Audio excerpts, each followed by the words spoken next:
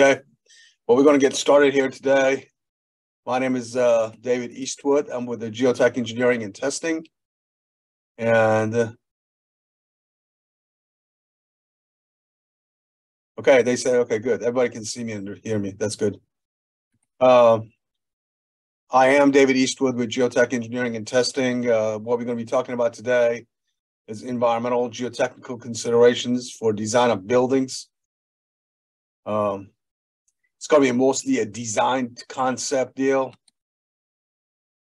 Audience, we got about 225 people RSVP'd, mostly engineers, some builders, and some attorneys.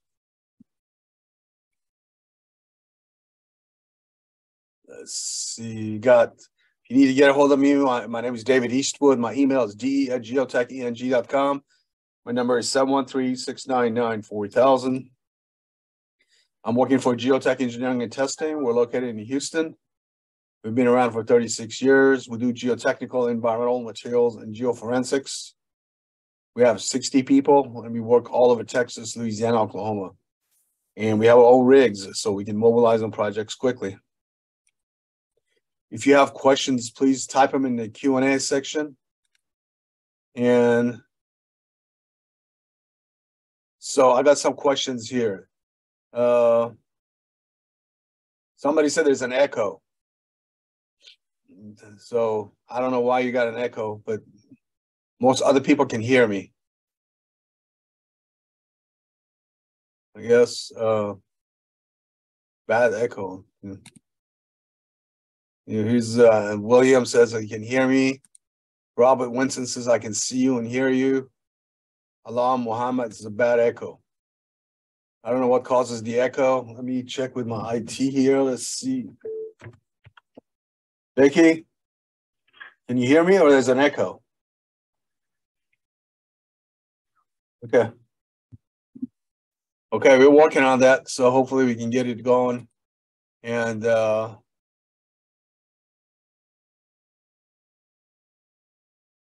yeah, some of the people say here they have no echo. No echo, no echo, no echo. Okay, so some people don't have echo. So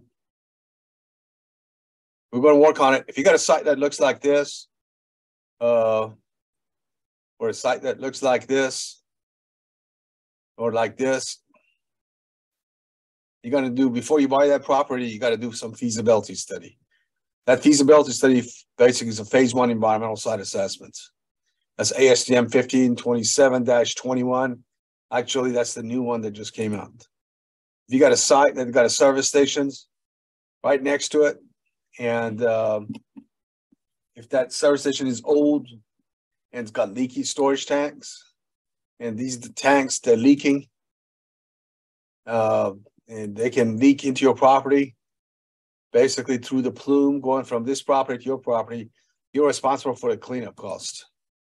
If you got these barrels here, they're leaking, they can contaminate the soil and can cause contamination of the groundwater.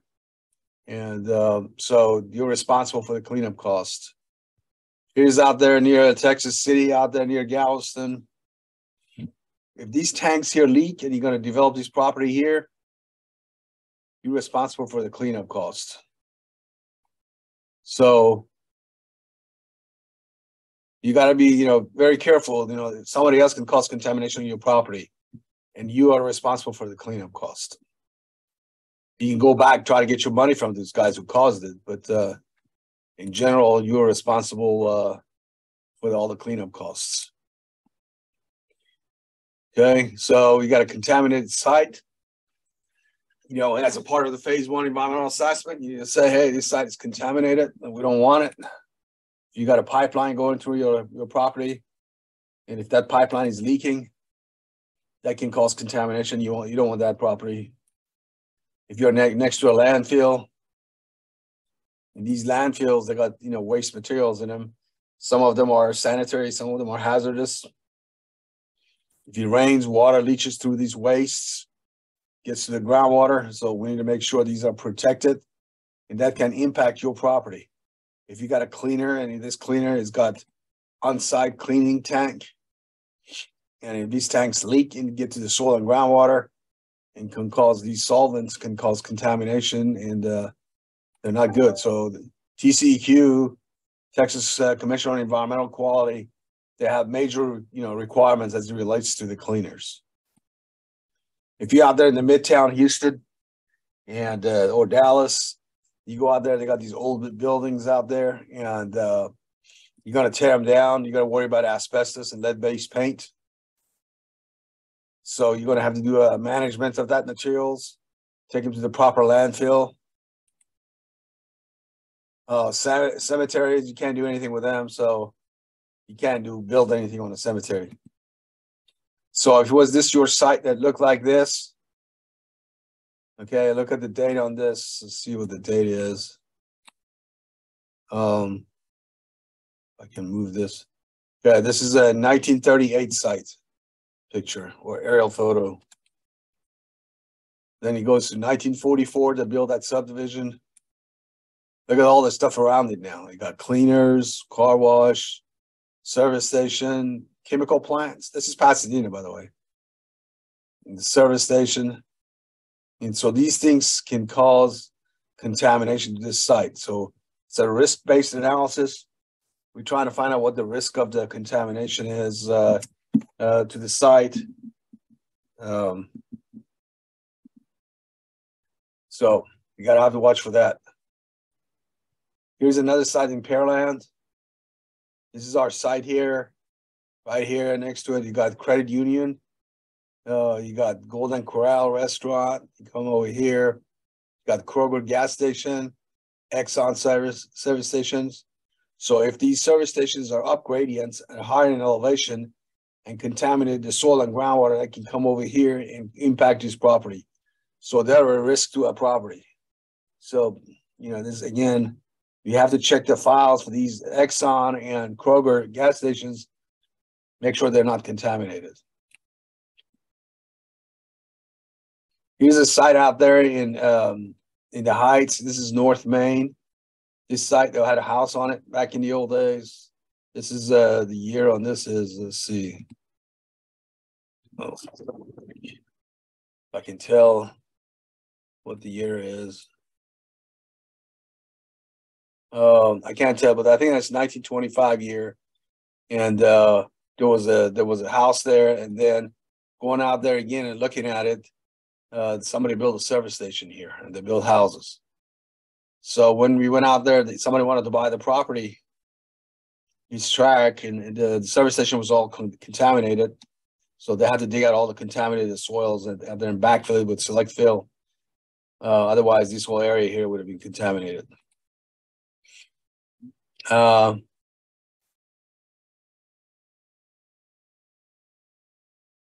Here's the site near Kingwood, and you see all the red stuff is the oil wells. And these oil wells can cause contamination. Wherever you have oil wells, you can have oil pits, and this pits can have contaminated, oil in it, and can go to the soil and groundwater. There was a project out there near the Woodlands area that had a bunch of wells on it, and I guess they didn't check them real well, and so they were out there putting the streets in, and they hit a bunch of oil pits, and they had to stop the project because they had contamination. These are the oil wells. This is your site, and we go 1 mile around radius. Check everything around it. All these red stuffs are things that can cause contamination on this site. We evaluate the risk of this contamination from these sites on this site. You get a table that looks like this. That it says, for example, LUSTs, leaky underground storage tanks. There's 14 of them within 1 mile. There's one of them within 1/8 of a mile. One within 1/8 to 1/4 of a mile. UST underground storage tanks, there's 12 of them near this site. So, as again, feasibility, you do a phase 1 environmental site assessment, you do site reconnaissance, regulatory agency review, historical use review, interview, property title reviews. And then if there's asbestos and lead-based paint, you check those areas, and you do an O&M management. And if there is potential for contamination, you do what's called a phase 2 environmental site assessment. Phase 2 environmental site assessment is done based on ASTM E1903. And, you go to the site, for example, you start digging and you see a bunch of contaminated soils, free product, what we call oil and gas. You can see the manhole is, oil underneath it. And you see that a lot on the east part of Houston, along 225 out there, east of downtown. A lot of contaminated sites out there. You dig out and you see contaminated soils and contaminated water, pipeline busted around the neighborhood, more pipeline busted, damage to wildlife. This is a wellhead we found out there near Cypresswood area. They were putting their streets and nobody had picked that up. TCQ had no record of it. So we had to do some borings around it to make sure it's not contaminated. Remediation, if your site is contaminated, one of the techniques that you can use is dig out the contaminated soils and cover them with plastic and put them in a proper box, take them to a hazardous waste, basically a landfill, backfill the whole thing with structural fill, compacted lift 8 inches, 95% standard product density, so that you can build stuff on top of it. Wetlands, if you're developing a piece of property around Texas, you got to worry about wetlands. We've got wetlands in Houston, and we've got Montgomery County, Galveston County, Brazoria County, Fort Bend County, so you got to watch out for wetlands. Wetlands are basically areas that are inundated and saturated by surface or groundwater at a frequency duration sufficient to support and under normal circumstances do support a prevalence of vegetation typically adopted for saturated soils conditions. Wetlands include swamps, marshes, bogs, and similar areas regulated by U.S. Corps of Engineers. So typical wetland area, you can see the water was all the way up to here. We have a lot of wetland in Galveston County. You're out there driving on 45. Took a picture of this. This is in Texas City. We developed this subdivision here. Our client did. And of course, we couldn't do anything here. There was a wetland. These are typical wetlands vegetation that grow out there. You see more wetland pictures. To have wetland, you should have water, plants that grow in a saturated condition, and soils that are hydric soils, black smelly soils. You have to have all three conditions to have wetlands. Hydric soils, black, the soils being underwater. Water-loving vegetation, wetland hydrology, saturation for 7 days during growing season. How do we know the water that's on the site is jurisdictional? Well, you deal with Corps of Engineers. There's a form that you go fill out there. There's a short form and long form. Typically, you can handle it with the short form and get it done. The wetland delineation should be conducted in accordance with the 1987 U.S. Army Corps of Engineers Wetland Detention Manual, Delineation Manual. All right, now beginning to the meat of the problem, subsidence, okay? In Houston area and around all major cities around Texas, you use a lot of groundwater. As you take that water and you out of the ground starts subsiding. Basically, you're increasing the effective stress on soils, and the soil starts settling. Subsidence is the lowering of the elevation of the land surface over time. Subsidence can have a wide range of consequences depending on the location of the occurrence in proximity to surface drainage in coastal areas. In these areas, clay compaction resulting from groundwater removal is the primary cause of the subsidence. So you take that groundwater out, the area starts dropping. But notice the engineers from the old times, by the way, guys. They were all in suit and everything. Pretty cool looking. Here, Texas aquifers. You got the Chicote Aquifer, Evangeline. You got Jasper all the way down. This guy can go up to about 600, 800,000 feet deep or deeper. Jasper is 2,500 feet deep. These are big bodies of sand. This is sloping all the way to Galveston. Notice this slope that causes what we call faulting. With time, this whole thing just kind of moves and causes cracks and stuff. And as we take this water out of these aquifers, the area starts dropping. Here's a more accurate map of our aquifers that go all the way to Cleveland, to Humble here. And they go all the way down to about 8,000 feet deep. These are big formations of sand, like Frio. You know, the Chico, it goes all the way down to about 1,200 feet deep. So Jasper goes all the way down to about 8,000 feet deep.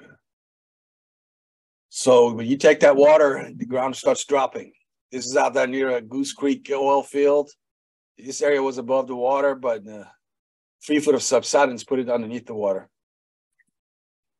The areas that they experience this subsidence, they usually have flooding problems. This is an oil well, Baytown. That's what the ground level used to be, and now it is down here. There's a space now. Kingwood area flood due to subsidence. This is a subdivision, Brownwood, I think. Yeah, Brownwood subdivision, 1944, 1953, 1978. And you can see in 1989, 2002, 2012. The thing is just disappearing due to subsidence. And when the area subsides, there's problems with flooding. This is a map that shows the subsidence in the Houston area in feet. And you can see out there in the Two Ship Channel area, you have as much 8-9 foot of the subsidence. That's between 1906 and 1987. And this thing does not come back, okay? It does not come back.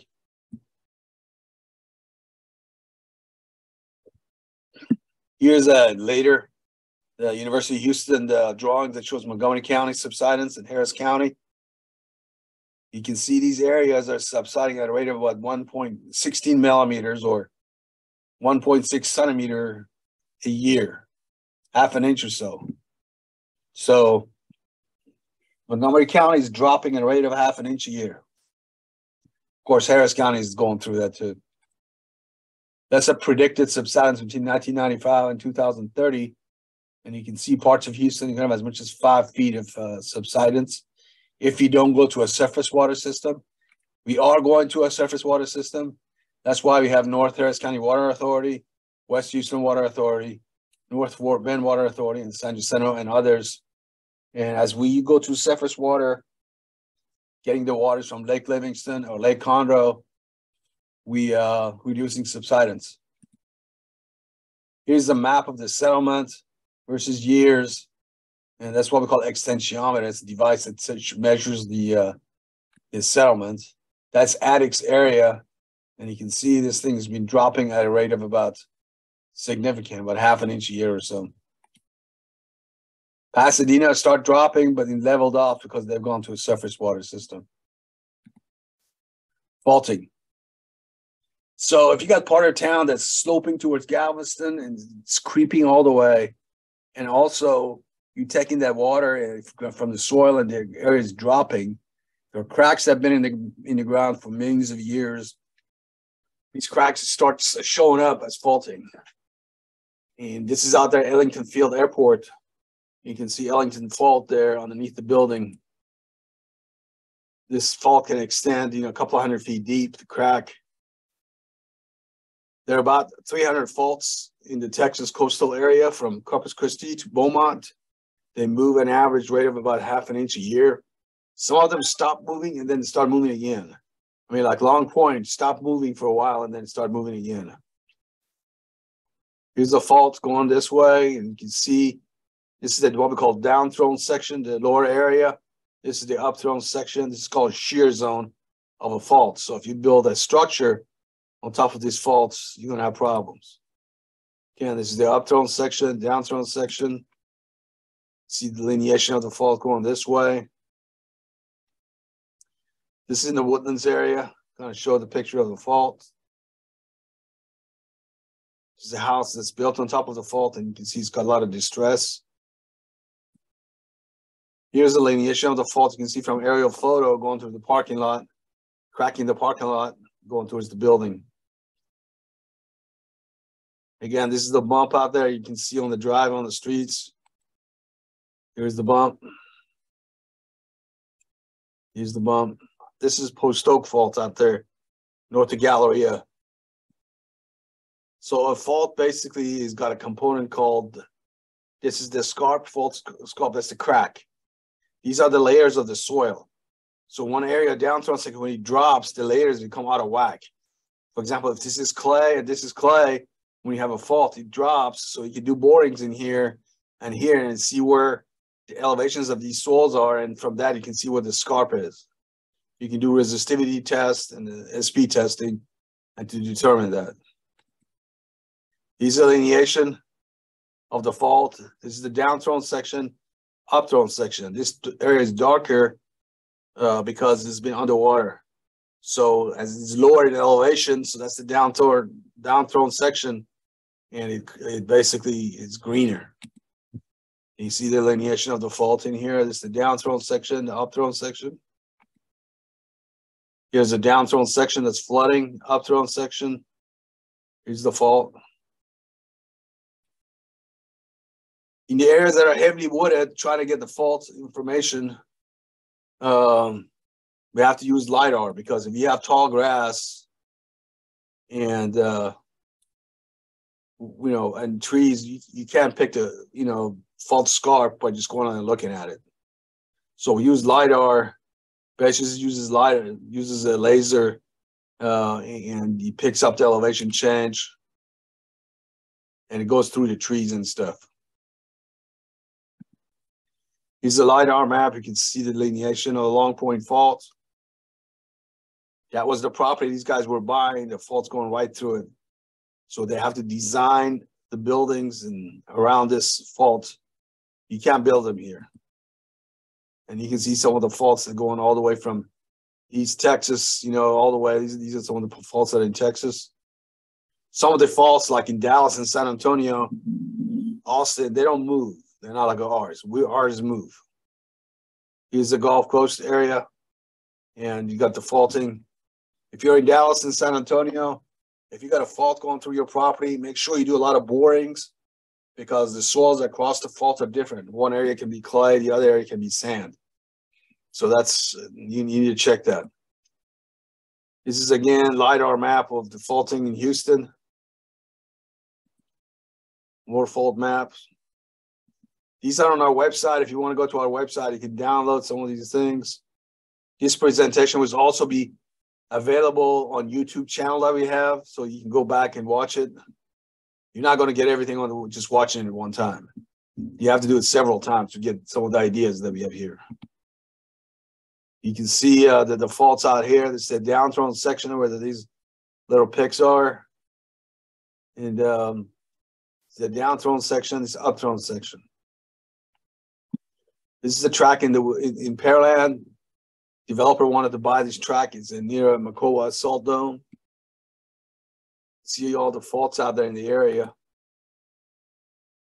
Here's the track, fault going right through it. There's a pipeline going through it. So we had to develop what's called a hazard zone around the fault delineation. Downthrown section is twice as much as the upthrown section. So if this is 120 foot wide, the bottom side is about 80 foot. The upper side is about 40 foot. So 40 foot in the upthrown section, 80 foot in the downthrown section. This is a school project out on Pearland Parkway, right next to the faults. We told them not to build the school next to the fault. They did. They put it on deep piers. These are the piers with anchor bolts. This is the beam underneath the building. So they go and adjust it every once in a while if there's any movement. Okay, so we did our preliminary work. We checked our environmental problem potentially. We checked our faulting. Now we need to do a soil test to see if the property that we're buying to build something on a building or a house, it's good. So we do soil testing. This is our building. This is our rigs. We got 8 rigs. This rig goes 120 feet deep. This rig goes 120 feet deep. These are portable rig, go down 20 feet, if you have access to wooded areas or the backyard. These other rigs here go down about 25 foot deep. We got an ATV that we can put a portable rig behind it. So if you got a dry site that looks like this or like this, dry, we use what we call our truck rig. And these rigs can drive on a dry site. They don't get stuck. If your site is wet, we got to use buggy rigs. These are big tire rigs. They're more expensive. And they don't get stuck most of the time. So this is Fort Wayne County. It's a subdivision we do the soil test on. And that's a buggy rig that we use. And this is our ATV. We pull a portable rig behind it and do the boring with the portable rig if the site is wet and soft. If the area is wooded, we'll go out there and clear a path. I mean, in areas like woodlands, they don't like to cut any trees. So we go out there and surgically cut a path out there and send the rig out there, do the borings. In some areas, we have to use our portable rig because of the access or elevation. This is Hobby Airport. We had to use a portable rig because then you want the mast to stick out in the airport. It's a portable rig that we drill right next to the tree. Trees tell us a lot about foundation systems and root fibers. I'm going to talk about that in a minute.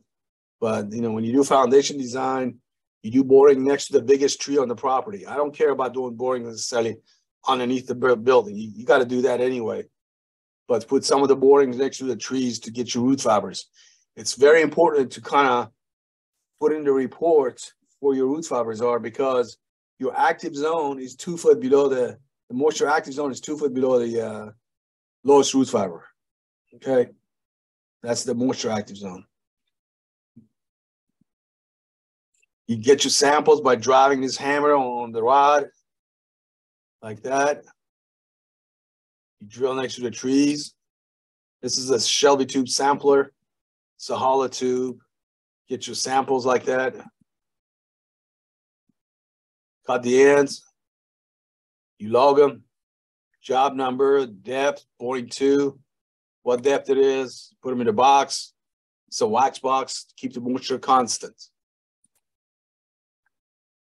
Log all the root fibers. When you go to the lab, again, your moisture active zone is 2 foot below the lowest root fiber. You can see the root fiber here.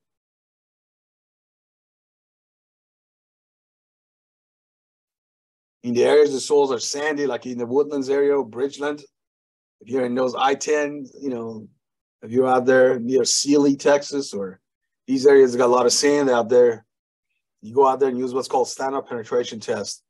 A stand-up penetration test, you get a 140-pound hammer, you drop to 30 inches.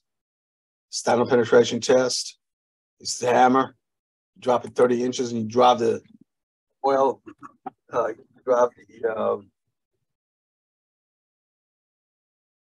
I got an issue here. Let's see if I can.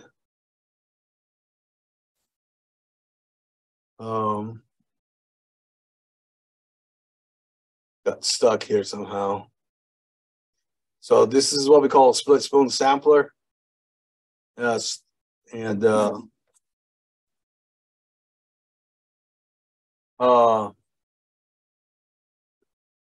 a sand, the material. Yeah, it doesn't move.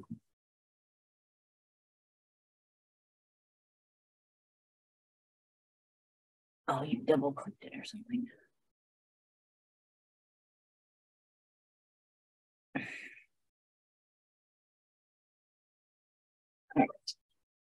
So again, this is a split spoon sampler. Going back, that's a 140-pound hammer driving to the ground 18 inches, 6 inch, 6 inch, and 6 inch. split spoon sampler, you see the sand. If your blow counts is 0 to 4, to drive this sampler into the soil 18 inches, you basically disregard top 6 inches. You count the blows on the bottom 12 inches. If it's 0 to 4 blow counts, you got very loose sand, like you got the surface sand in the woodlands area. 5 to 10, you got loose sand. Again, supply surface soils out there near Katy area. You go to medium dense, start going deeper, about 10 foot deep or so, you're going to get blow counts between 11 to 30. Dense sand, you go about 40, 50 feet deep, you get blow counts like 31 to 50. Very dense, you go about, below 50 feet or so, you're going to get into some of that stuff. Somebody's got a question. Hilda Scott says, NWHCWA. Challenges are recommending a view of the 2025 candidates mandates on whether subsidence district recommendation still valid. Is that a valid concern? I mean, subsidence is still occurring. And I don't know what the recommendations of the subsidence district are, but every time you take groundwater out, you're going to get subsidence, and with time you may get faulting. So if you want to be more specific, I haven't heard anything from subsidence district, and you're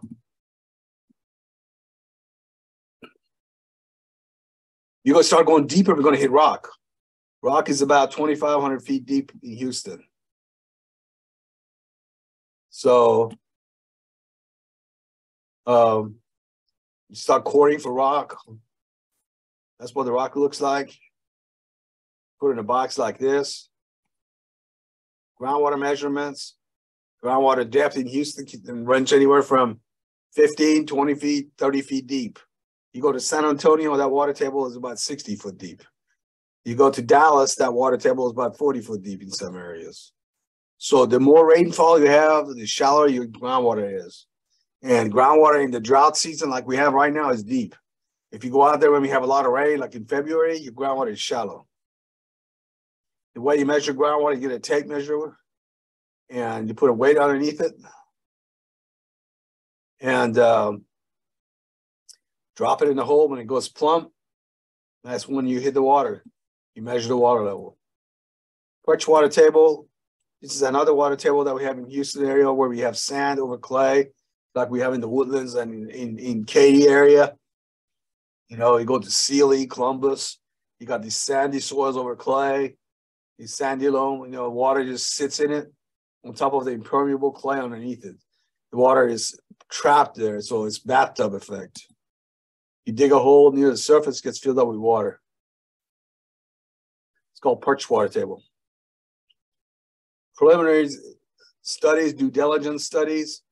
So if you got a site, you want to go out and develop it and build a commercial buildings on it, you may go out there as part of your due diligence, do some borings on the property, just see what kind of soils you have. You just scatter the borings all over the property. And typically, number of borings, if you got, for design purposes, for buildings, one boring every 3,000 to 10,000 feet for buildings to depth of 25 feet. For commercial buildings, parking lot, one boring every 10,000 feet to depth of 10 feet. So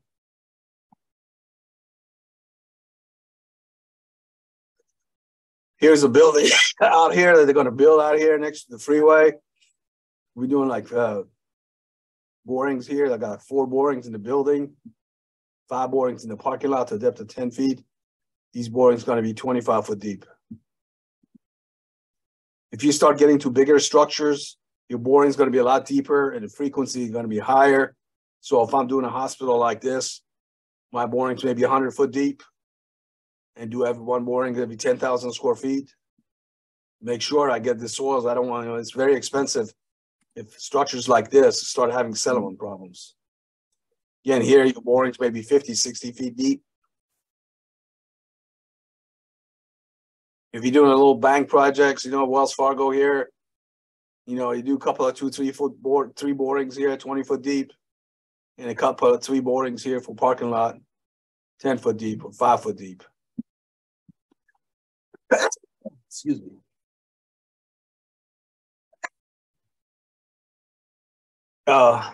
So Walmart, they have their own specifications. For a typical Walmart, you may do on a large building, 18 borings. These borings are about 25 foot deep. They use a lot of CMU on the Walmart's blocks. And when they do construction, parking lots usually do 1 boring every 10,000 or 40,000 square feet, depending on their spec. Again, you go to HEB and all that, all these areas, you need to have borings out there underneath them, both parking lot, building, detention pond, all those areas need to be tested. So if you got shopping center near the Woodland, for example, you do borings out here, 25 foot deep. Same with school projects. You got to put 25 foot borings on their school projects. Most of them are, built with sticks, block construction or steel frame with brick exterior. Tilt wall buildings, make sure you do 1 boring every 10,000 square foot. You don't want those panels to settle. For apartment complexes, this is the typical apartment complex. You try to do 1 boring at each building. You do a boring where the pool is. You got to give specific pool recommendations. So you do at least 1 boring where the buildings are, and maybe do something for the parking. Churches, they got always budget conscious on the churches. You do like 4 borings here, 25 foot deep, and some in the parking lots. Some of these churches, they got heavy loads on them.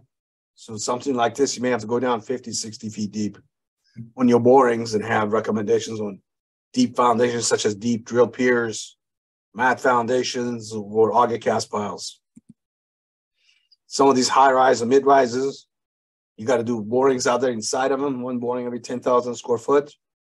These borings may be 100 foot deep. Downtown Chase Tower, 150 foot borings out there. Laboratory testing. You do get some of the soil samples. You add enough water in it, it becomes liquid. It's called liquid limit test. We wonder how much water we should add to the soil for it to behave liquid. And we take a cup, fill it up with water, and start mixing it. And when it becomes liquid, we take that sample, we put a cup like this. You turn the handle 20, 30 times. When the grooves come together, you get a sample of that with this little spatula. That's the wet weight of the soil. You know how wet it is. You put it in the oven and dry it up. You get the dry weight of it. So you know how much water is in the soil for it to behave liquid. We want to also know how much water is in the soil for it to behave semi-plastic. We take the soil, roll it into 1/8 of an inch. It's called plastic limit. Take the soil, roll it to 1/8 of an inch. Get the dry weight of it. Put it in the oven and dry it up. Get the wet weight of it. So the difference between liquid and plastic limit moisture contents is called PI, or plasticity index. This is something that you all need to be aware of. If your plasticity index is less than 20, you got low swell potential. At 20 and 30 is moderately expansive. Between 30 and 40 is highly expansive. Above 40 is very high. And we got a lot of expansive soils in Texas, so we got to design for it. Otherwise, the building starts cracking. A couple of the other tests we do in the lab is called hand penetrometer test and 12-vein test. In a hand penetrometer test, we take the soil sample, you push the hand penetrometer into the soil, you can read what kind of strength it has. 12-vein, you put it in the back end of the soil, sure the torsion, you can read what kind of strength it has. Unconfined compression test, you got the loading ring here with the loading dial gauge and deflection. You crush the soil. It tells you the bearing capacity, how much you can load put on those footings for it not to settle. So it gives you the bearing capacity. Consolidation test, we put a soil sample in a mold like this, in a ring like this. And you put it in a cell like this. Then you start loading it to what the structure is going to experience. measure the deflection, and from that you can find out how much that soil is going to settle when you put a load on it. It's called consolidation test. Soil types. Around Texas, we got a lot of clays, gumbo clays.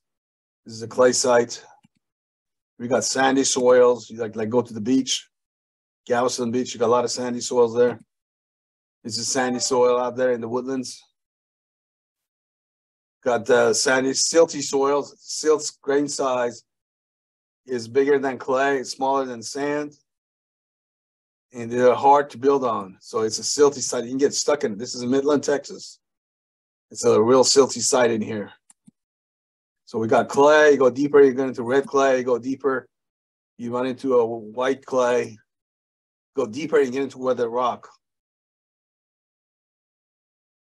This is the weathered rock. Also, we have fill. A lot of the projects, when we get a piece of property, we have to do what's called mass grading. We're going to have to grade the whole site so that we can put our buildings on it and don't get flooded and all that. So you may use a detention pond soils to put underneath the buildings and raise the site. And so you come up with fill. The fill is a heterogeneous material. Could be clay, sandy clay, silty sand. Typically, we don't want to use sandy soils as fill. As long as it doesn't have much organics in it that can decay and settle, then we can build on top of it as long as it's properly compacted. Here's the soil that's experiencing in the summertime due to drought. It's called shrinkage cracks. They tell you the depth of active zone. Okay, so what happens is the soil starts shrinking and cracking, and with time it gets filled with debris. And as the soil, we get a rainfall, the soil starts heaving up. It doesn't have enough void in it anymore because it's filled up with debris. It cracks at 45-degree angle. These are called slicking sides. So if you go out there and start putting piers in on your job, your soils is hard, but the whole thing starts caving in. That's because of presence of slicking sides. Also, slicking sides define the depth of moisture active zone.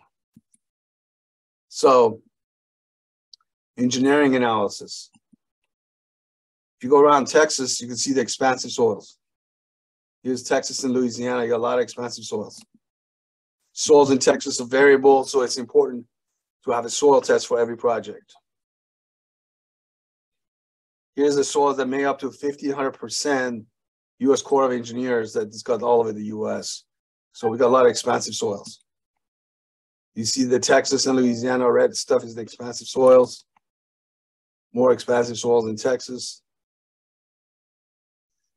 You can see the cities like, Dallas, Fort Worth area, Austin, San Antonio, and Houston, Beaumont, Corpus Christi, Brownsville. All these cities are located in the areas where they got highly expansive soils.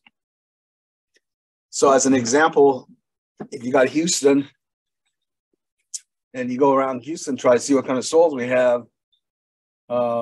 Started at the spring area, the woodlands. You got lots of sandy soils over there, low PI soils. You go to Kingwood, you got sandy soils, and then some areas highly expansive soils with trees, high PVR values.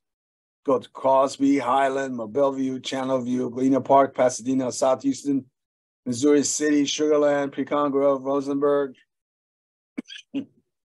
All these areas got highly expansive soils. Friendswood, Pearland, League City, Dickinson. You start going out there on the west side of Houston, Cinco Ranch, your soils become sandy with low PVR. Bridgeland, Farfield, all these areas, they got, low PI soils. You go to Tomball, parts of Tomball, you got highly expansive soils. Part of it is non-expansive. Conroe has got the same. You go south of Conroe on Loop 336, you got all sand. You go out there in north part, northwest, you got lots of gumbo clay. Some of the real bad gumbo clays are near Conroe. You get a boring log when we do borings. And let's see, you got from 0 to 2 feet fill, fat clay, gumbo clay. That 2 foot all the way down to 16 feet. You got fat clay, gumbo. PIs of 39, 37. This guy here, the field's got a PI of 75. Below that, you got silty sand from 11 foot to 20 feet. Water table was hit when they were drilling at 14 feet. When they hit the sand, the hydrostatic pressure puts it to about 12 foot. So the strengths are not very high. Strengths somewhere between 0.5 to 1.0 TSF. You can put drill piers in it, no problem. You know, one of the things we do with soils engineering, it's not like structural engineers. They can specify the material that they want to have and what kind of a strength it has. With soils engineers, we have to deal with what's out there. So we plot the data to see if we find trends. If this is our boring out there, we plot the moisture content versus depth. High moisture content near the top, then it becomes dry, then because it starts picking back up again.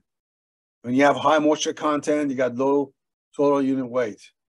You got low moisture content, you got higher total unit weight. Undrained strength, when you have high moisture content, you have low strength. As the moisture content drops, your strength increases. We'll also develop what's called soil stratigraphy. Layer 1, layer 2, layer 3. Layer 1 is clay. Layer 2 is sand. Layer 3 is clay. So if I'm putting, drill piers out here, depending on the soil, I may have to put the piers below the sand layer or above the sand layer. If these clay is non-expansive, I'll put the piers above the sand layer. If the soils are expansive, I have to go through the sand, put the piers here, deeper. Potential vertical rise. Potential vertical rise is expressed in inches, the ability of the soil material to swell. So depending on where you are in Texas, you will have a different PVR, potential vertical rise. It's by TxDOT 124E. It's been used for years. There are newer methods called potential vertical movements that gives you values less than PVR, which is more accurate. PVR is pretty conservative. PVR values around Houston, I developed this map. And so if you go out there in the Spring Woodlands area, your PVR is 1.5, 1 to 4, Kingwood 3 to 4, Crosby, you got 5 to 6, Mont Belvieu 5 to 6. You go out here, League City, you can have 6, 7 inches of movement, PVR. Fresno, at least 5 inches. Missouri City, 4 or 5 inches. Sugar Land, about 4 inches. Rosenberg, 5, 6 inches. If you go out there inside the city, Bel Air, West U, Tanglewood, where you got highly expansive soils, a bunch of big trees, and lots of lawyers, your PVR is about 4 or 5 inches. Tanglewood, movement about 5, 6 inches. PVR for most buildings should be less than 1 inch that are on piers.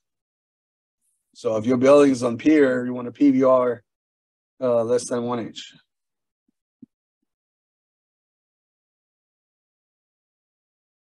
So one of the ways, of course, you can reduce the PVR is putting sprinkler system around the building.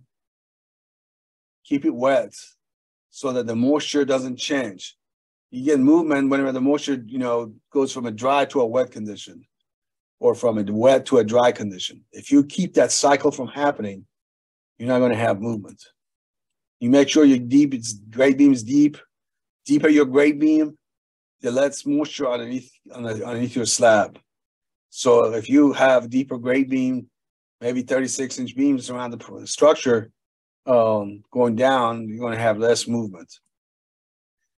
So if you put paving all around the structure, with time, that building doesn't move anymore. Initially, it's going to move for a transient condition, but for a steady state, there's no change in movement, so it doesn't move. This building here has got a planted area, and unless you keep it moist all the time, it can move. So if you keep it moist all the time, it's not going to move. Here's what we call non-uniform moisture is not good. Right here, you got paving. Here, you got grass. This area can move, and you're going to get cracking here. Same with here. You get cracking here. This paving doesn't move. This area moves. And you want to have a slope of about 5% away from the building.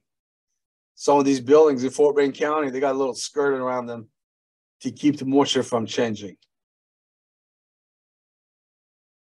When you go out there and build these buildings, the pad, make sure you don't use sand when you do pad construction. Use structural fill, sandy clay, even clay. But typically, select structural fill is the best thing. Select structural fill is a soil with liquid limit less than 40 and PI between 12 and 20.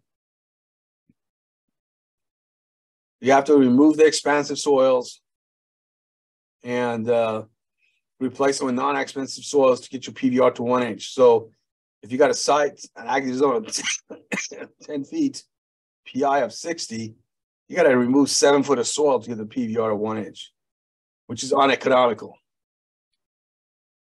So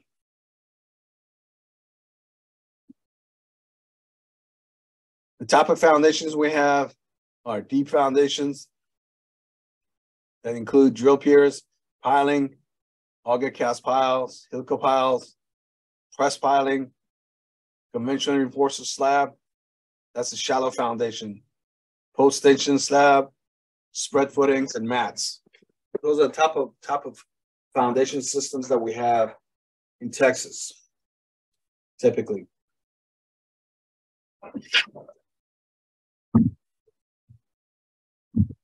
So if you're a structural engineer, you're going to have to talk to your client about the foundations and risks.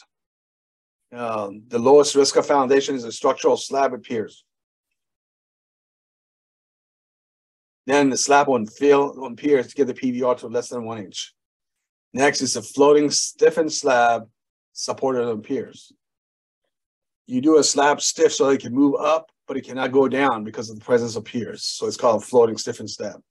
Next one is a floating super slab. This is a 6-inch slab with grade beams, the interior beams too. It doesn't require compaction of the soil underneath it if your grade beams indicate natural soils. And that's why it's what we call a super slab, conventional reinforced slab or post tension. So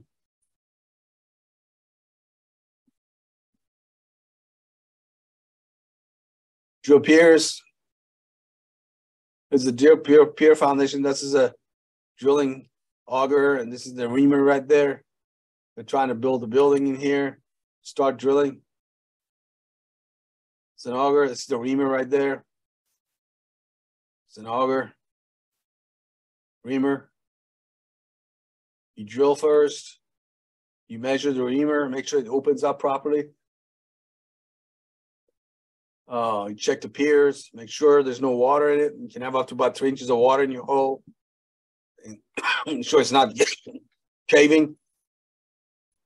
Then you put your steel cage in there. Pour concrete. Make sure the concrete doesn't hit the sides of the hole. Otherwise, you're going to get clay in there. So you got to be either trimming it down or pour it down straight as long as it doesn't hit the sides. And you can see the bell, steel coming out from the bell. You don't bend the steel into the slab. You basically, this is your pier, your steel coming out, you put a sleeve on it. That allows the grade beam to move up and down from the piers if they hit expansive soils problems. Again, this is the drill pier. You can see the steel coming up. This is the void box. This is your grade beam. The steel is not, stops in here.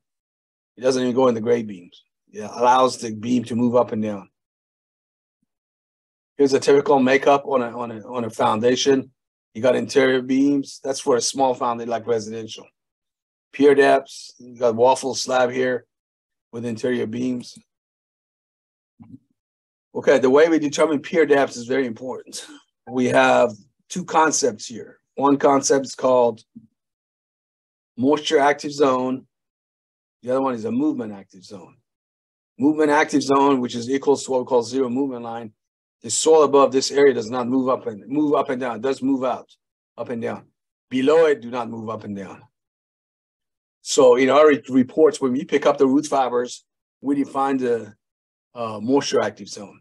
The movement active zone in Houston is about 10 feet. In Dallas, San Antonio, and Austin is about 15 feet. But your active zone in Houston can be 10, 20 feet deep. In San Antonio, it can be as much as 60 feet deep. In Dallas, Las Colinas, your active zone can be 40 foot deep, 50 foot deep. It just, the soil changes moisture. But because of the weight of the soil, it doesn't move up and down. So your movement active zone is about 15 feet in Dallas, San Antonio, and Austin. So if you would have an active zone underneath your structure near the tree, your active zone is going to be deeper because the tree is sucking that moisture out. This oil stays drier. So when it gets wet, it can heave up more. So your active zone next to a tree is deeper. The depth of constant suction or active zone, the way you determine that is when you hit a sand layer, you hit a rock layer, 2 foot below the lowest root fiber, when your soil suction is less than 0.02 pf, when your liquidity index becomes vertical, or you have a depth of thickened sides, or if you know the depth of historical water table, which is very hard to determine. So if you got a pier, you want to determine the pier depth, you got to go deep enough to resist downward movement. You got unbearing, end-bearing, and skin friction. You don't count on the skin friction within the top 10 foot or so, at least 5 foot of the soil here because of shrink swell problems. This is what we call zero movement line. The soils above this area move, soils below this area do not move. Here's the second test. This is what we call zero movement line. The soil below here anchor the pier down. The soil above here, they want to grab the pier and push it up. You don't count on the bell to resist pier uplift. By the time the bell gets engaged, you have moved 2-3 inches, so your superstructure is already cracked. So it's important when you do uplift calculations on pier depths, you don't count the pier. You assume it's a straight shaft. So the rule of thumb is if your active zone is 10 foot, if your soils are highly expansive, your pier depth should be at least 20 foot. But if it's got a high, lots of load on it, like you got a tilt wall panel, it can be shallower than 20 foot. These are some panels out there, sound walls on drill piers in Pearland. If you go look at them, there are heavy loads on them, but some of these piers are coming up because the piers were too shallow.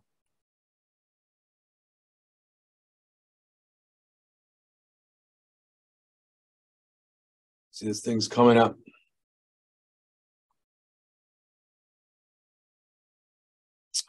Here's a question here we have. Somebody's asking regarding the void box above the drill pier, how is the pier supporting the foundation if foundation is free from float above to the void box? Well, your grade being sitting on top of the pier, and the space between the piers is where you got void boxes. You don't have void boxes where you have a pier or grade beam connection. I want to talk about that in a minute. So it's the Target store out there in I-10 near downtown, in the Midtown area or the Heights. Look at that Target. You go inside of it. Apparently, there's a lot of cracks inside the building. It's a tail wall building with panels here, with piers, columns. The piers are like 10, 12 foot deep or so. They're too shallow for the soils that's out there. There's 2 foot of select fill underneath it, which doesn't reduce the PVR.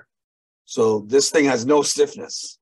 It's just a 5-6 inch slab sitting on top of highly expansive soils with PVR greater than 1. That's why the slab is moving.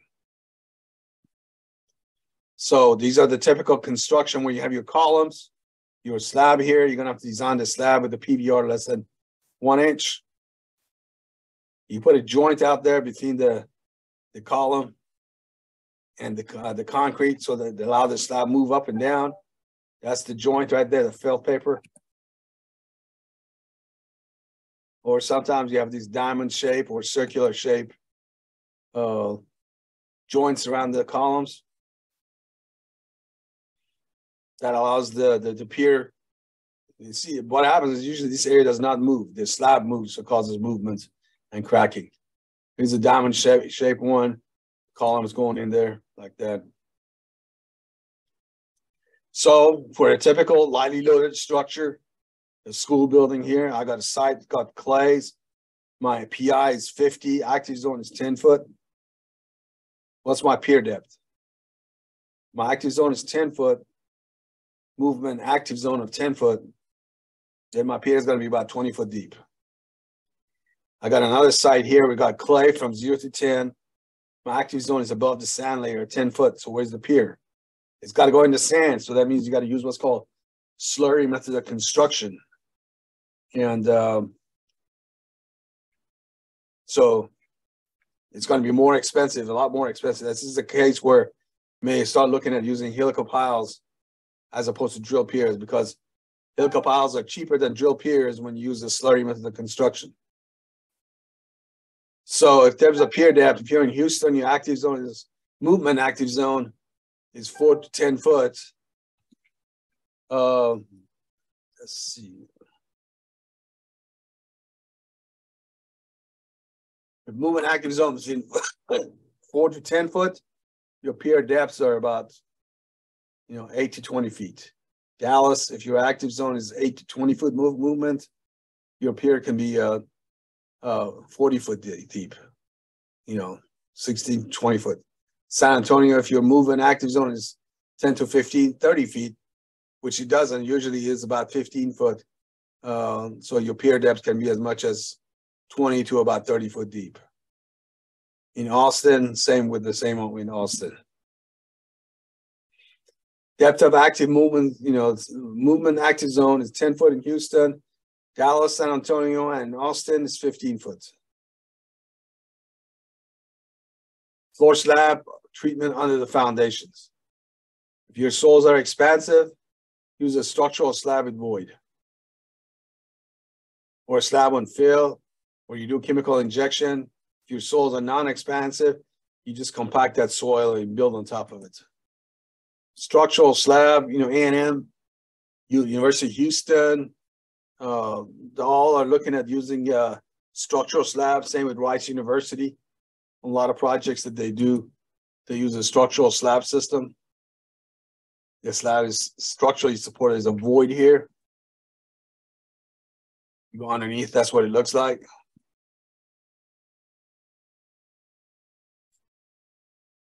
These are more structural slab in San Antonio. Notice the soils are cracking, dry, expansive soils.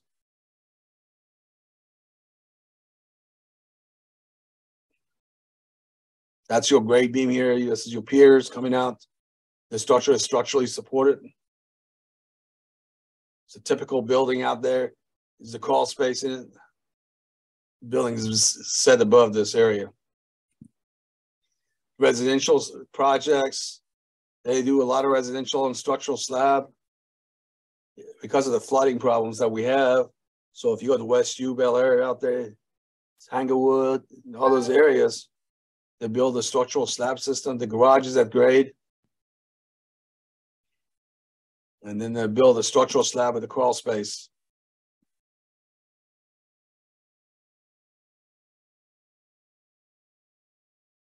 Here's another house in West University.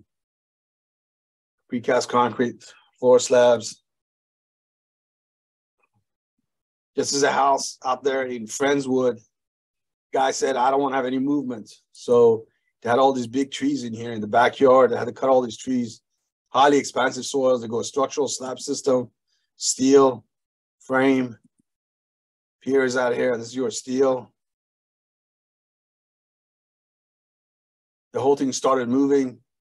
Geotechnical engineer said put the piers at 20 feet. The structural engineer on his own decided the piers that should be 10 foot. Well, they cut the trees, and I'm going to talk about that in a little while. When you cut a tree, the whole area starts heaving up. And so the whole thing started heaving up. These are the trial pictures of the construction of the slab. This is another house out there in Braves Heights, structural slab system, the crawl space. This is the trial pictures. They got grade beams. They didn't put any void boxes underneath the grade beams. That's the crawl space. The house cracked up.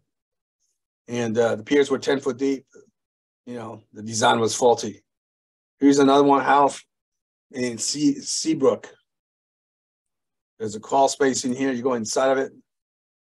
They went out there and tried a foundation repair guys to level the house. They put them on little blocks here on the surface. Okay. These are the repair piers or spread footing. These are the original piers. They did the house without the soil test. They put the piers at 8 feet, which is totally wrong. Considering the side where it's wooded with trees, the pier should have been 18, 20 foot deep. So the whole thing started heaving up. The contractor goes in there and put these columns in there on spread footing. They level it. After one season, the stool starts moving, the whole house starts moving again. So we told them they have to remove all these because they were just shallow footings. They shimmed up on top of them, on top of the beams under the slab. Structural slab on void boxes. Some of these projects on residential and commercial, they put on void boxes. These are the void boxes that should be in the floor slabs and in the grade beams, between the piers. Okay, you don't put void boxes on top of piers. So that's how you run it. This is where you put the void boxes in for the beams. These are cardboard void boxes. When they get wet, they start basically falling apart, creating a void underneath the foundation. So when the expansive soil heaves up, it's not going to lift your foundation. This is what we put in the grade beams. So if you got a grade beam like that, you put void boxes here and you put void boxes here between the piers. You don't put void boxes where the piers are. So these are the void boxes. You cover them with sheeting, vapor barrier. Then you start studying your steel. Here's another place, what we call two-way slab residential foundation by Sterling Engineering. You go out there, and if your soils are non-expansive, you drill your piers.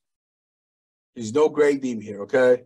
So what you do is just go out, compact that soil, and you don't have to compact it that hard because the all the slab is going to need here is to be able to support it.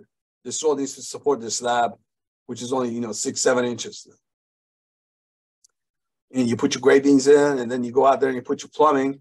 Since there's no grade beams, you don't have to basically cut the grade beams to get the plumbing through it.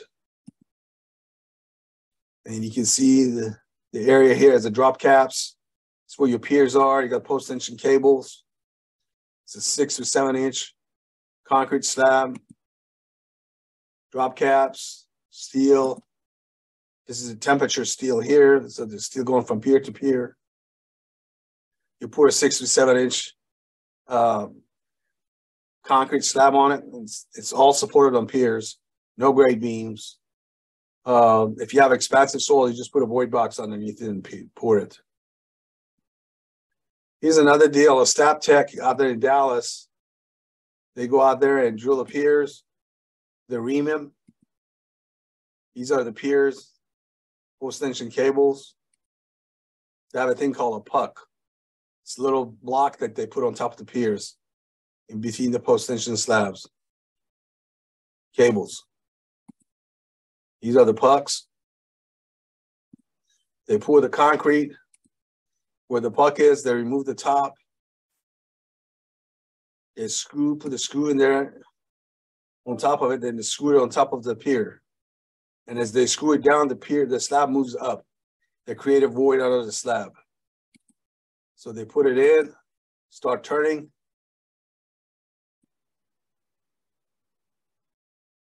They got a big handle here. Start turning the screws. As they turn the screws, the slab will move up. Turn it with a handle. You can create a void, a structural slab. Here's a 6-inch void created under the slab.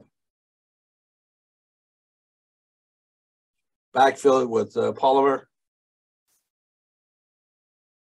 or grout. It's the typical slab finished. Again, here the slab has been moved up. These are the columns. It's a commercial. The slab is moved up. And there's a void here. Structural slab on grade beams. You go to Heights, they got this so-called structural slab that they do. They put grade beams, you know, around the structure. Usually CMU blocks. This is like a foot deep, not very deep. And yeah, wood out there. The soils are non-expansive in the Heights, so that's why they do it. And they put the beams in there and all that. And you can see they pour the beams in some areas. They put them on piers. And they go put the beams out there with a structural slab. The piers could be 15, 20 foot deep. These are structural slab system because of the flooding.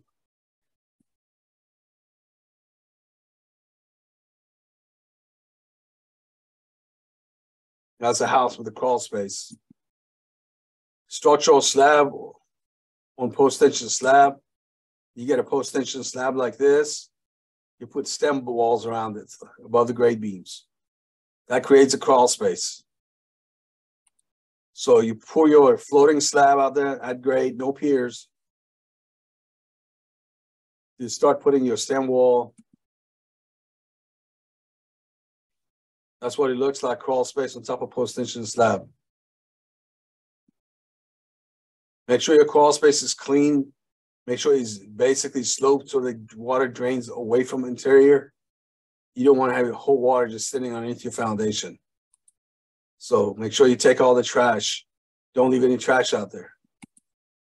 This is not acceptable. Not acceptable. Not acceptable. Helical piles. Where you have slurry method of construction on your piers, like you're in Westview, Bel Air, Tanglewood, areas where you're going to have use slurry in Rosenberg, you use helical pile system. This is the steel stem. This is helixes. Like that. This goes underneath the grade beams. These are the helixes. It's a typical project. You got to have a site like that. These are the helicals. Usually get 2 plates on them. Make sure you got the right size plate so that it doesn't go deeper than 20 feet. If you get small plates, it goes down 30, 40 foot, and they charge you extra. So make sure that, you know, they have proper do a test pier. You know, measure the capacity with your plates, because I see people getting ripped off because they use small plates on their helical piles. You start putting the helical pile in the ground. See the plates? You screw into the ground, add the next stem to it, drive it in. These are typical helical piles. You screw them into the ground, you just leave them in there. Put them in the grade beams. Support commercial projects. These are the helicals. Helicals is on a lightly loaded structure. Sometimes you drill a hole 12 inches in diameter and put the helicals through it. Then you fill it up with concrete. That gives you a higher lateral capacity on your helical piles, because, you know, these stems, the poles are usually like 2 inches in diameter. So they don't have much lateral capacity unless you put them in batter. You can also drill bigger holes and fill it up with concrete to increase the lateral capacity. You do batter or helical piles to resist lateral loads. And this is a helical pile. Put the helical pile in the grade beams. Put your void boxes in between. Pour your slab. Timber pile foundations. If you're building out there in the Galveston area, use a lot of timber piles on some of the houses out there. You got those beach houses sitting on piling. These are wood treated piles like that. Some of them are square piles, 10-inch by 10-inch or 12-inch by 12-inch square piles. You drop them to the ground. You don't push them in. It's not pushing. It's not acceptable. You drive them in with a hammer.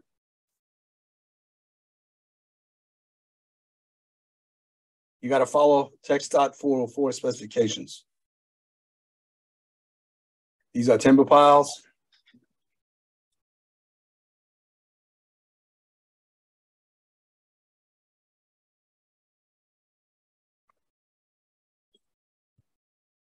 Make sure you don't crack them when you're out there and start driving these piles. Fiberglass piles. They use fiberglass on some of these projects. They're really nice. They last for a long time. They're not cheaper. So they go in there and drive the fiberglass piles in the ground. Some of them you fill up with concrete. Some of them you don't.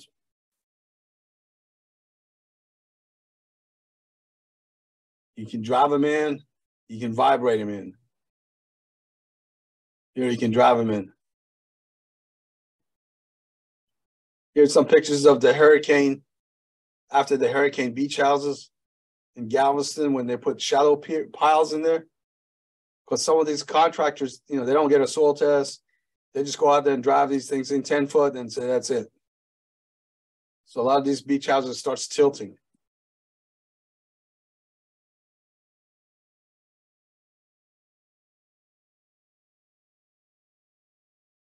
Pre-stressed concrete piles. On some of the heavy structures, if you got bad soils, you can use piling, which is expensive. These are pre-stressed concrete square piles, big surface area and end bearing. You just drop them into the ground. Let's see. Again, you can see the Aggie guy driving the piles in here. They put them in an angle. Yeah, this is supposed to be a video. It's not working. Maybe Vicky can get it to work. Let's see. Hey, Vicky. Oh. Well, I don't know either. Play button. Down in the corner, right there, over, the other way. No. Go back up on the picture. See the play button over there? Yeah. Nope. Must be something wrong with it. Okay, we can't see the video. Second, let's see if we can. Next year, we'll look at steel pipe piles. The steel pipe piles are great. Drive them into the ground. They're expensive.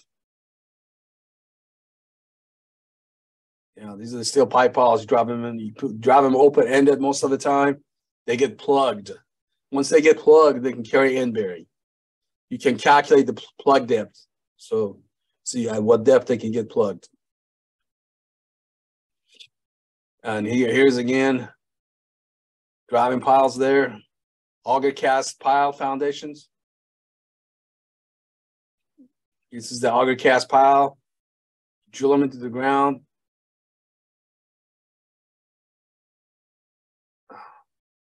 These are the spoils coming up as they drill. There's a hole in the middle. The grout comes out through it. And as the grout is pushed in there and you unscrew it. So the whole area gets filled with grout. Here's the deal here. You can see the end, the bottom of it. You push this steel cage in there. After you drill and grout the hole. These are the cages. You just push them in. It's a typical building out there on Gessner Avenue and I-10. And that's Memorial Herman.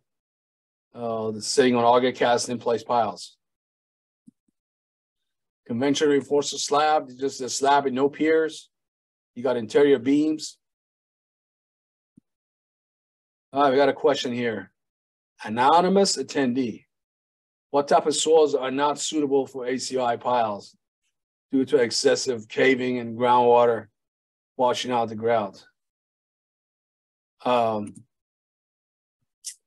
We use auger-cast piles on any soils. the thing that makes them, good is because if you even have sand, you can put an auger-cast pile through sand. You just have to watch the grout pressure and all that stuff and do quality assurance. But I don't know of any problem with putting your auger-cast piles in clay or sandy soils.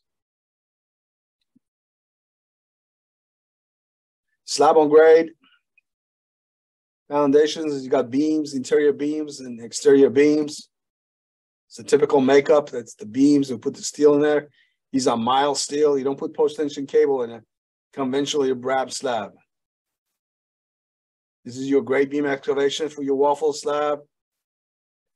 You get the plumbers to go in there and tear everything up. Make sure they go back in and compact everything 95% of stand-up proctor density. The whole side has to be proof rolled before you put anything in.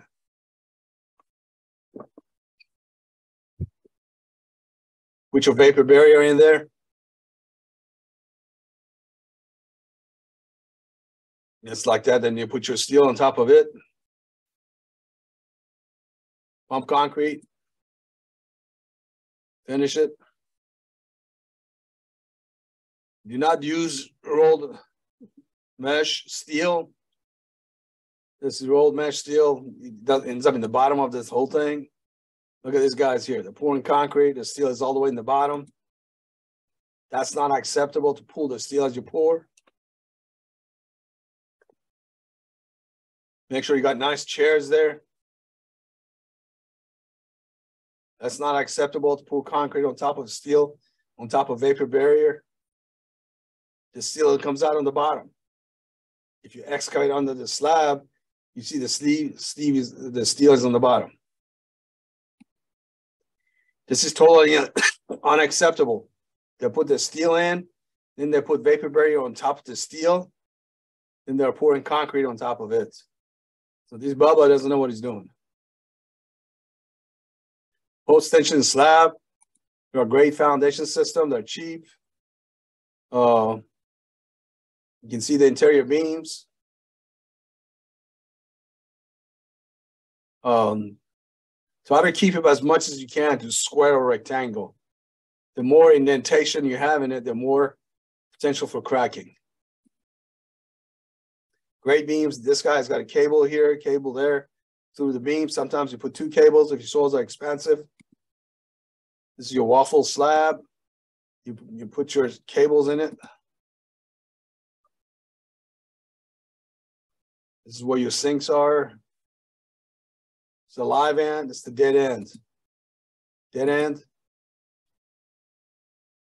You can see here, it's the live end that can start pulling it here. The typical makeup here, make sure this vapor barrier is in good contact with the soil. It cannot be hanging. It got to be in contact. All the grass must be removed before you go out there and set your vapor barrier in. There's no grass should be allowed in your floor slab areas. This is not acceptable. Cannot be just hanging in there. You pump the concrete in. You want to keep your slump to less than 5 inches. That's what PTI recommends. You go out there after you pour the slab, when the concrete straight gets about 2,000 PSI, you're going to start stressing. You don't stand in front of it. You go try to away from where the jack is. Make sure this is calibrated. You measure the elongations per what the structural engineer gives you. These are the live cables. You measure the elongations. Typically, initially, the cables got 0 load. Then we loaded to 33 kips. With time, it's called wedge sitting. It drops to about 28.9. Then it drops to 26.5 kips. In tension, the cable that puts the concrete in compression. Post-tension slabs are generally less expensive than conventional reinforced slab. Go cut the ends, grouting this pockets, make sure prior to installing the grout, the area got to be nice and clean, free of dirt and grit and oil, so that the concrete have a good bond with the slab. A bonding agent can be used. All this area got to be cleaned up. The stressing pockets should be filled with non-shrink, non-metallic grout as soon as possible after tendon stressing and cutting. Under no circumstances should the grout pockets be left exposed for extended period of time. You put the plastic thing on top of it, then under no circumstances should the grout be used. Grout used for pocket filling should contain chlorides or chemicals so that they're going to mess up your steel cables. You cover it up with concrete. Look at this thing here, the bridge, the brick ledge. You got to make sure you got a level and square brick ledge here. Troweling on big slabs, like commercial, like a tilt wall building, you go troweling just to make it level, take out the stuff that's not smooth. You don't do that for a house job. Waffle mat, post-tension slabs. This is used in Austin, parts of Texas, and they're kind of doing a lot of research on this system. You go out there and remove the grass and weeds and all that, and improve all the area. Put vapor barrier in, and then you put your void box. I mean, you put this plastic boxes like that. That's your beam right there. And put your cables in. If you got a plumbing, you take one of the boxes out. There's a lot of interior beams. Pretty stiff slab. You pour concrete. These are your cables. You got to go stress them. That's a waffle mat slab. If you want your beams deeper, you cut it, you know, with this device. You put vapor barrier in, and then you put your grade beams on top of it. That makes your grade beam deeper. Therefore, you reduce your movements. Here's the device. Here's the ditch witch. You cut the grade beam. And you put vapor barrier in there to get reduce the moisture on a slab. As you have less moisture moving onto the slab, less movement you're going to get. We're at the end here. Affected trees on foundations. Trees affect foundations significantly. People like to put trees next to foundations. And these trees affect foundations significantly. When you got a project like this, you got a tree next to this slab here, with time, these trees suck the moisture. If the tree dies, that slab is going to move. If you go out there and get a heavily wooded site and you clear that, and you build a slab on top of it, you need to consider the effect of trees on floating slab foundations, like conventional reinforced slab and post-tension slab. Even on the sites where you're going to use piers or auger-cast piles, when you cut the trees, you look at the soil suction is a measure of the free energy of the soil. Soil suction may be described as the ability of an unsaturated soil to attract retained water. So you measure the suction. This is the equilibrium suction. This is a typical dry 4.5. And this is a 3.0. On a post-construction, post-equilibrium site, basically, the soil goes from equilibrium to dry, or from equilibrium to wet. Okay, if you have a tree, if you don't have a tree, that's what it looks like, your suction profile. It goes from basically equilibrium to a dry, to a wet condition, for example. But if you have a tree, the whole area is so dry, your moisture profile suction moves from 4.5 all the way to 3.0, which causes lots of movement and swelling. We developed this software that basically gives you PTI values based on the tree removal or died. If you got sites, got a tree, if you don't want to consider the affected tree, your Y sub M values are 1.4, 1.6 for a PI of 40 soil, 1.2, 1.4 if your beams are 2.5 foot deep. If you have to take out the tree, this jumps to 5.3 to 1.6, your edge lift and center lift with a PI of 40. With the 2.5 foot grade beams drops to, increases to 4.5, 4.8, and 1.4. Okay, case 3. After 1 year, the soil starts rehydrating. Your Y sub M values drop to 2.5 and 1.6. for 2.4 foot piers, 2.5 foot piers, grade beams, drops to 2.0 to 1.4. After 2 years, your numbers go back to 1.4 to 1.6, 1.2 to 1.4. The same thing with the PI at 67, the PI without the tree removal consideration, your PVR, your Y sub n values are 1.8 and 2.0. Then when you take the tree out, it jumps to 10.8. So when you have these high numbers of Y sub m, you got to do chemical injection. Like I said, we have a lot of expansive soils through Texas. These are the highly expansive soils that run through Dallas, San Antonio, and Austin. There's a concept called thorn moisture content. That's a measure of how much water we're retaining versus how much we evaporate. If your TMI, thorn moisture index, is positive, that means you retain more moisture than you have evaporation. If your TMI is negative, you will have more evaporation than the retention of the moisture. Places such as Dallas, San Antonio, and Austin, they have 0 to negative TMI as opposed to Houston, which is plus 18. Okay, so if you look at aerial photos of the Texas slab on grade foundation in areas where TMI is less than 20 or between 20 and 0, in these areas, the moisture is deficient. So if you get a rainfall, it starts getting edge lift. So this area, you get edge lift. This area where you got positive moisture content and wet, I mean, when you go through a drought, what you get is a center lift, which means that edge of the slab starts shrinking.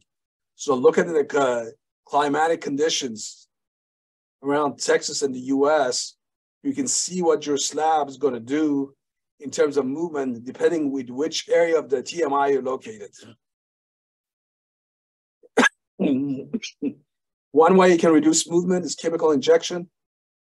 You go out there and use these chemicals. After the chemical injection, your Y sub m values are about 1.2 to 1.4.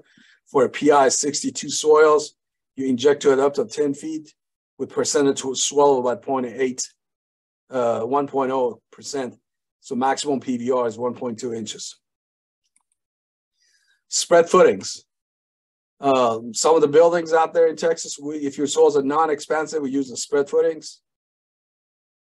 So in these buildings that are sitting on the spread footings, these are what the spread footings look like. The column loads come over here, sitting on top of the spread footings. You dig a hole, make it square, rectangle, whatever. You put your steel in it. You bring it all the way up, pour concrete.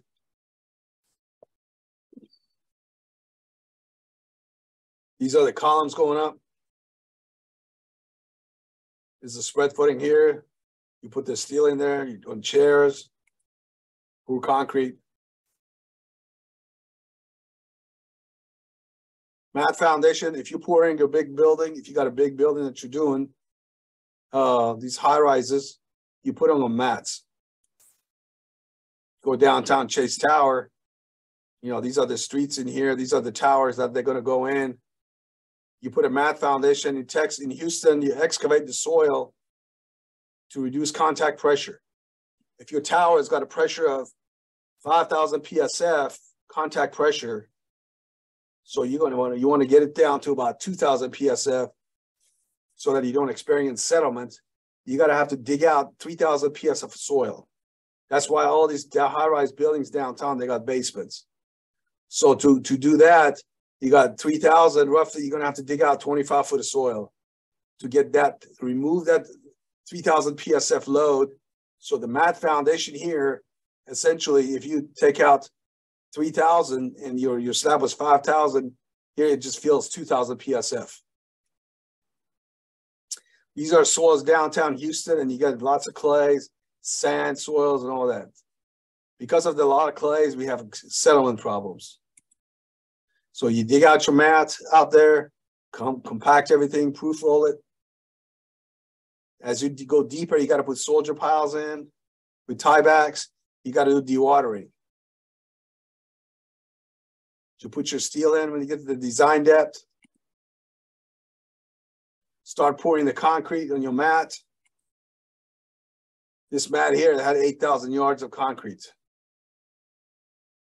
You got to worry about the heat of pouring the concrete. The concrete gets pretty hot. These are your columns coming out of the mat. Again, as you go deeper, you put tiebacks in, you drill these soldier piles.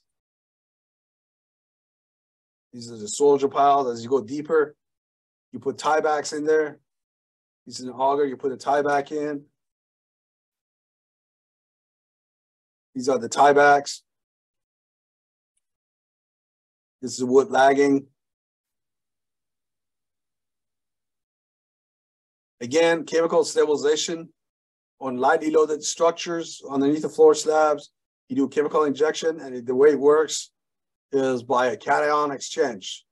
Essentially, it removes the chemical injection, will remove the sodium and potassium and put calcium in there, and reduces the clay double layer clay platelets. These are clay platelets. It does not as big as much. It reduces it so they have less water in it. So it doesn't heave as much. You can do lime slurry pressure injection. This is a lime. You mix it with water, you inject it, that's cation exchange. I don't see it done very much. Chemical injection, we see that a lot. It's like sulfuric acid. You inject it into the soil. When you inject it into the soil doesn't swell anymore. You get the percent swell less than 1%. We typically specify 0.8%. So that corresponds to a PVR of 1 inch at the top. These are chemical injection. We do that for tilt wall buildings, residential and commercial projects. They do them through Texas, Dallas, San Antonio, Austin, Houston. You can do it by hand as well. It's not as effective. Soils where chemical injections are effective on are soils that crack a lot, so the chemicals can travel through the cracks with shrinkage cracks. The more shrinkage cracks, the better it is. So we got a question here. Mark, how do you deal with heat of hydration for the concrete mat? That's a big problem. You're going to have to look at your mix design. Shoot me an email. I'll send you a response on that.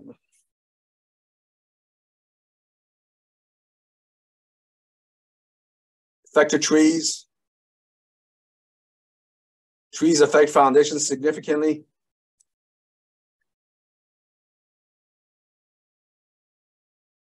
These are the root systems. You can see the trees falling over. Not acceptable. Tree roots grow three-dimensional. See the tree roots going there. This is my house. You can see the tree going right through it. I'm a tree hugger. I like trees. It's my vacation house. That's the tree hugger guy. That's a house that people like to build houses near trees. When you put the trees out there next to a house, before you build, make sure you take all the roots out. If the roots stay here underneath your slab, they decay and create pathways for water to travel. So with time they decay. If this is your slab, then that's where the roots used to be. And surface water can penetrate and cause heave underneath your slab. So all the roots need to come out that's bigger than half an inch, half an inch in diameter. Root heave. You cut basically root systems go underneath the beams, underneath the walls to get moisture. They try to get moisture. As they do that, they lift up the sidewalks, they lift up the side, the walls. Called root heave. This is a willow tree. This is a house. This is the root system going underneath the slab. The whole slab was heaved up about like 2 inches in the floor slab inside the building. This is a pine tree. They have a lot of superficial roots in pine trees. These roots get underneath the slab. This is a house in the Woodlands area. And they had the floor slab heaved up. They jackhammer the floor slab. They pull the roots out, going underneath the slab. Here's the root systems going underneath the slab. See the hairline roots? They go out there because it's cool, because of the capillary action. There's moisture, and they're trying to get moisture that way. So you basically remove the tree roots, compact that soil, put vapor barrier in, and put concrete. Soil heave due to tree removal. Oh, this is a big problem in design. The structural engineers need to be aware of this, because if they're not, they're going to get themselves in trouble. So if you got a site where you got this big oak tree out here, you're going to take it out. And it doesn't matter where the tree is. If the tree outside the fence of the where you're going to build, just because you got a fence, it doesn't matter. That tree, if he dies, is going to make this building move 2-3 inches upward if it was not designed for it. So you got to design for trees dying. You got these trees here, and this is the house. When these trees die, this house is going to move up. Your side is wooded. You're going to take those trees out, those root systems, make sure anything more than ½ an inch come out. When you cut those trees, the ground starts heaving. This is basically from England. This is the building, point H and point F. Tree was taken out near point H. And you can see as when the tree was taken out near point H, it heaved up about 6.3 inches, 160 millimeters. And at point H. Point F, which is farther away, it moved 20 millimeters, which is almost 1 inch. So as you get further away from a tree, when you cut that tree, the movement reduces. This is the AIA building downtown Houston. It used to be AIA building. Downtown Houston, it's got that tree out there next to the building. Tree's 400 years old. You see the branches. This is the moisture profile on the tree. It's the tree trunk. On the ground, it's a depth of 10 feet. It's sucking the moisture all the way to twice the height of the tree. So if the tree is 50 feet, this distance is 100 feet. It's taking out moisture to a depth of 3 feet. Okay. So if you design this for a building here next to that tree, you got to design for this tree dying. Your active zone is 10 feet, twice the height. You go back to depth of 3 feet. The brown area is where it's going to heave up when that tree dies. You got to design for this tree. If you put a foundation there, it's going to heave up. So you got to go with a structural slab with deep piers, or do chemical injection, or do removal and replacements. So you can do some of that stuff to handle the situation. But basically, the root spread is bigger than the drip line of the tree. This is a house in Austin. There were 3 trees in the backyard. They cut them.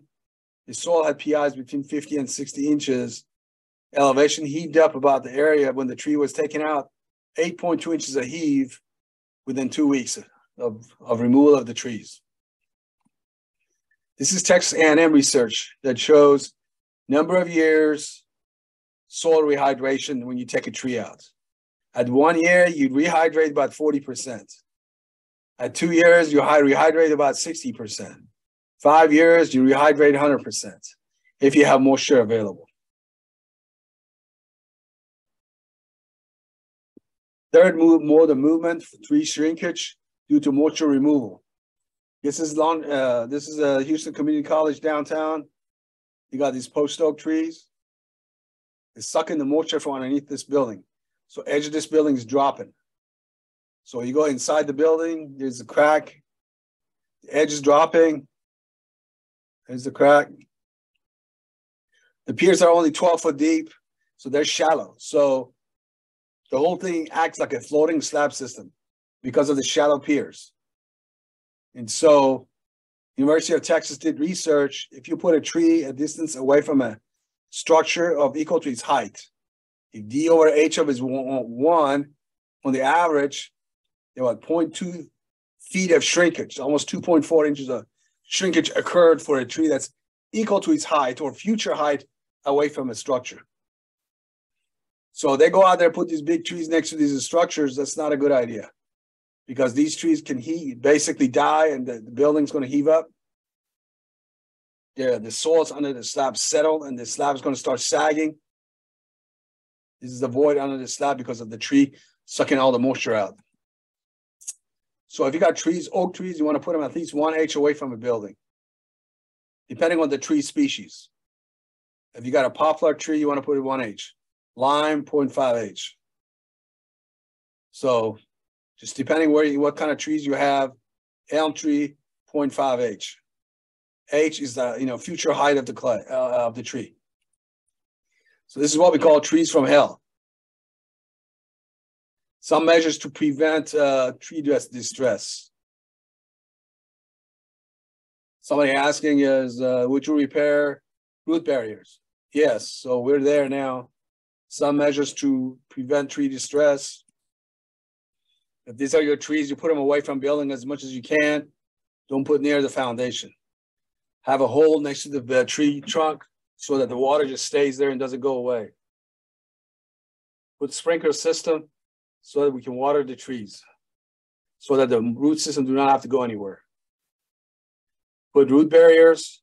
When the root comes out, they go down, they don't go lateral. You have planted trees with root barriers around them. We usually like them to be at least 4 foot deep. These are typical deep root system tree barriers. Bio barriers, you can use those things. They got herbicide pills. Root systems hit them, they stun them. They last about 10 years, so they're not very good. Put pots around the building. So this was the building that had all kinds of problems, the planter areas and stuff. So we put pots around it. So in summary, you need to do proper geotechnical work for your project. This is your proper geotechnical contract amount. If there's foundation problems, this is what we call change order boat. Costs a lot of money to go fix it. So it's important to do proper geotechnical work on these projects with competent and experienced people. If you got projects, send me pictures of the distressed buildings. I appreciate that. We can use it in our presentation. And I need pictures. Also, we do an evaluation in here.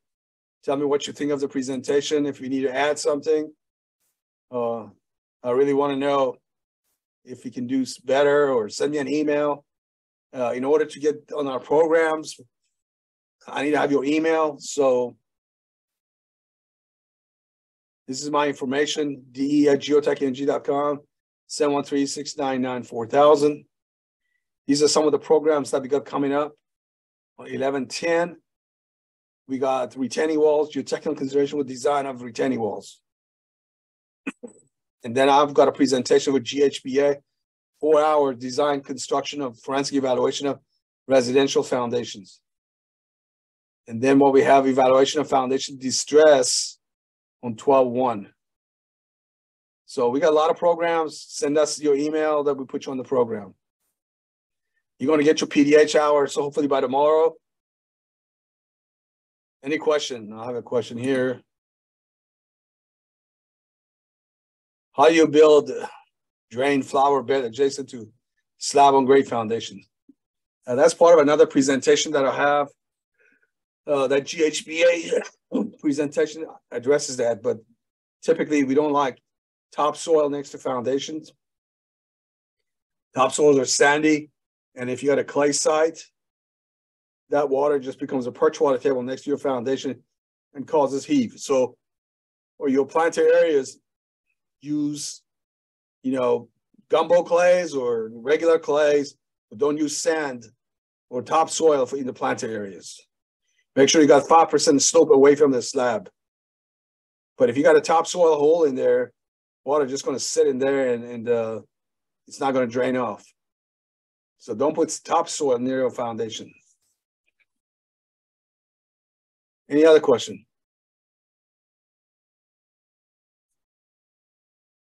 Well, I had a cold, so that's why I don't feel that great. But email me your questions, I'll respond. Again, send me your information so that we can put you on our database and fill in the evaluation form. Thank you very much. You all have a great one. Thank you very much.